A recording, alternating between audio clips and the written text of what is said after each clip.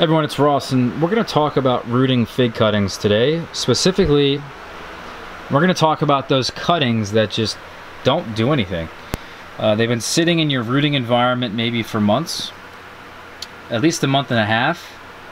I would recommend that if you don't see your cutting doing something in about a month, it's time to take some measures. And what does that mean? Well, we should be checking the soil moisture, okay? See what the moisture is like on the soil. Maybe even take the cutting out of the soil, turn the pot upside down, and really very carefully take all the soil out of the pot.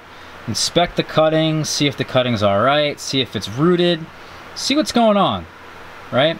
A month's gone by, you should see something at that point. If you got the right temperatures, you got the right environment, you're doing everything right, you should be seeing something. And we've all got this, right? We've all got this problem where certain cuttings for months just don't do anything. So if you've done that already, you put it back in its pot, the cutting looks healthy, everything looks great, then here's what I recommend is that you find somewhere in your house, maybe your greenhouse, maybe even outside, where temperatures are consistently over 80, 85, maybe even 90 degrees Fahrenheit.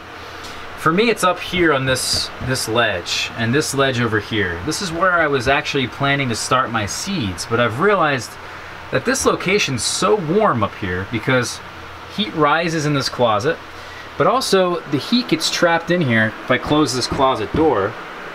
And I'll close this closet door for like 2 days at a time, really get this rooting environment cooking, and all that heat rises up here and really warms up these cuttings. They have a crazy ambient temperature, and here's the results of what I just said.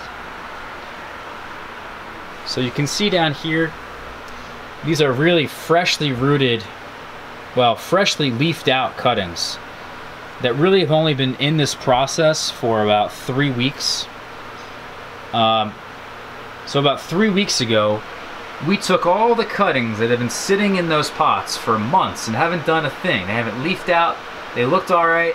We put them up on that shelf, cranked up the temperature, and 3 weeks later, that's what about half of them look like.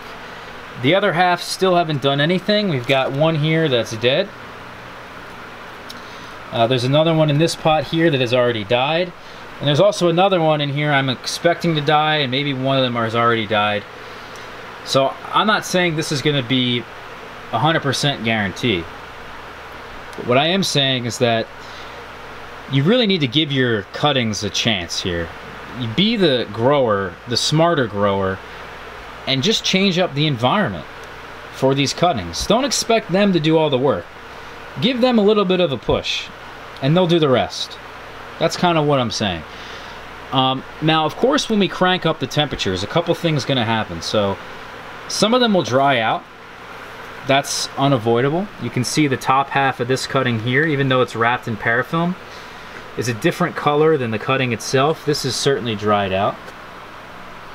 That's kind of the risk you guys take. The additional risk here is that you're also increasing your chances of rot in the soil. So if your soil is too wet, the higher the temperature, the higher the chance that these harmful microbes are going to come in and actually try to break down the wood, which is rot, right? It's breaking it down to turn it into compost.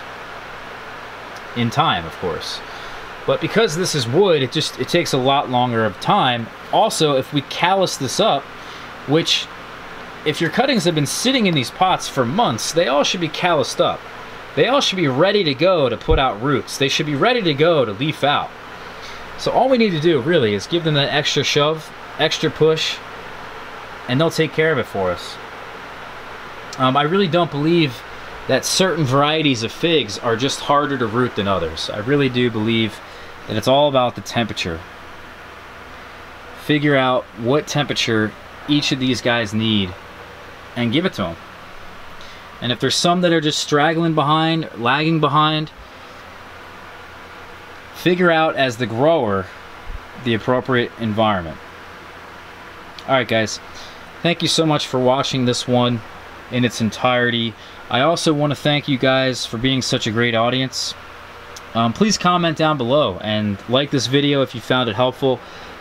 Check out the other videos in the Rooting Figs playlist that we've created since the beginning of the whole winter, the whole rooting process. We've documented every little step.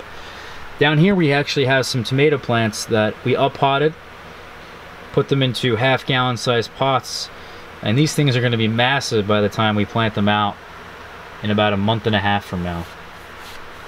Alright guys, thank you so much again. Take care, and I will catch you all for tomorrow's video.